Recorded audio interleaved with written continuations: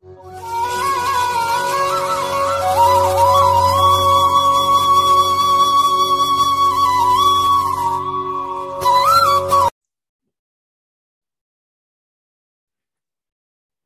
we will see the transformation products of austenite.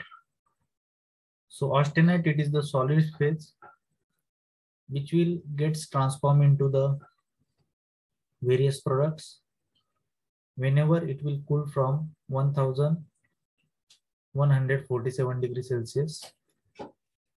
So the first second reaction, that is a eutectoid transformation, where the transformation products of austenites gets occurs. So first product of the austenite is the transformation of austenite into the perlite. So initially there will be the growth of perlite colonies in austenite. So here in this diagram, you can clearly see the alpha ferrite and cementite colonies are formed, which will further go, and the combination of alpha ferrite and cementite will form the perlite. Once the austenite gets transformed into the perlite at 727 degrees Celsius and 0.18% carbon. So initially there will be the formation of the Fe3C nuclei. Then further Fe3C plates full growth, alpha Fe now nucleated, and further new plates of ferrite and cementites are produced, and which will form the colonies of the perlite colonies are formed. That is a nucleation and growth of the perlite colonies occurs, which is called as a perlite. Then here you can see the microstructure of coarse and fine perlite. So this will called as a coarse perlite, and this will called as a fine perlite.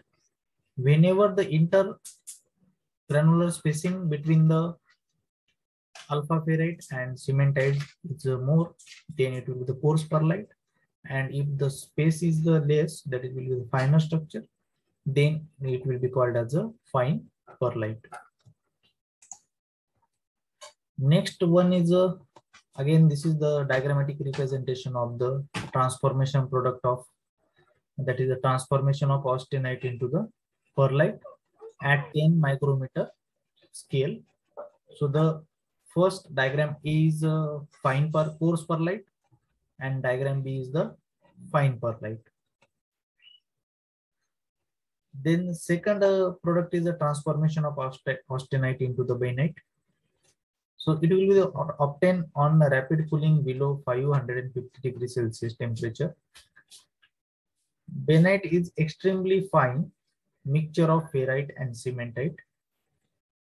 The transformation starts with the nucleation of the ferrite. The lower temperature and hence diffusion rate is very low. There are two types of bainite, that is upper bainite and lower bainite. So the upper bainite formed at a higher temperature and has a feathery appearance, and a lower bainite forms at a lower temperature and has a needle-shaped structure or appearance. In finer distribution of carbides in lower bainite than in upper bainite, and hence lower bainite is stronger, harder, and tougher than upper bainite. So the properties depends on the temperature and carbon content. So here in this diagram, you can see the two types of bainite, that is a feathery bainite, and second one is a acular bainite, that is also called as a needle shaped structure is there, which is a lower bainite. So this is the microstructure of lower and upper bainite. So this is again another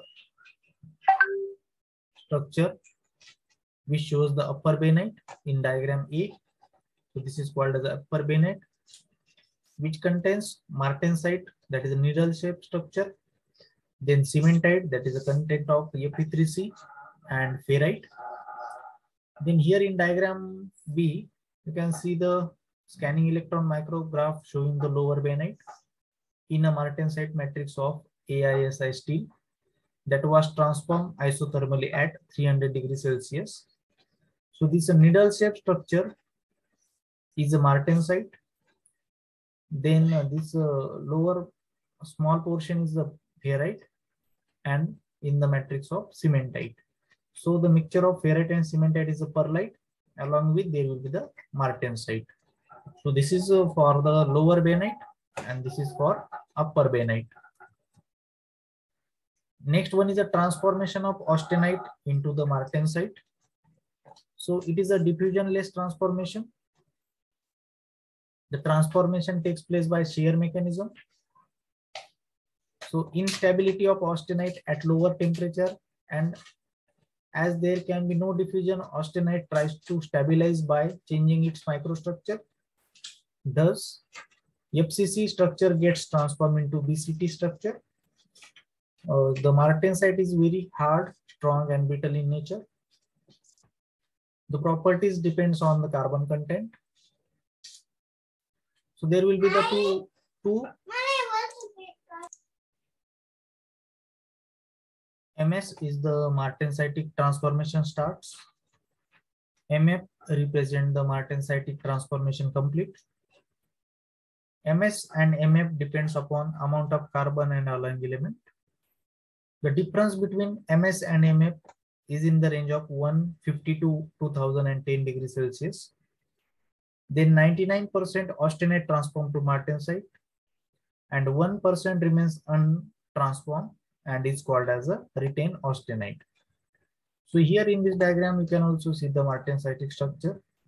So the needle shaped structure, you can observe the microstructure of the martensite, which is hard in nature. So this needle shaped structure is called as a martensite.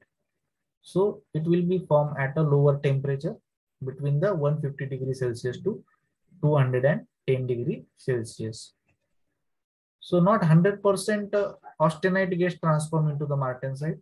Only 99% austenite gets transformed into the martensite, and 1% austenite remains untransformed. That is called as a retained austenite. So this is again an image of the transformation product of austenite, that is a martensite microstructure. So this needle shape, black dark needle shape portion or element is a martensitic structure. So the needle shape grains are the martensitic phase and the white regions are austenite that failed to transform during the rapid quenching. So here this white region is nothing but a retained austenite, and this black needle shape structure is called as a martensitic phase. The next one is a retained austenite. So the 99% austenite gets transformed into the martensite, but 1% austenite remains untransformed and is called as a retained austenite. Austenite is relatively soft phase and its preference detracts from the hardness usually desired in the steel, requiring full hardening. Martensite has a BCT structure, whereas austenite has a FCC structure. Due to these, components are like to distort or crack due to the volume changes, resulting in increasing in the residual stresses. Thus, retained austenite is not a useful phase for application like precision gauges and measuring instruments. The retained austenite can be eliminated by two methods, namely sub-zero treatment and tempering. Means if you want to remove the retained austenite will reduce the properties of the material.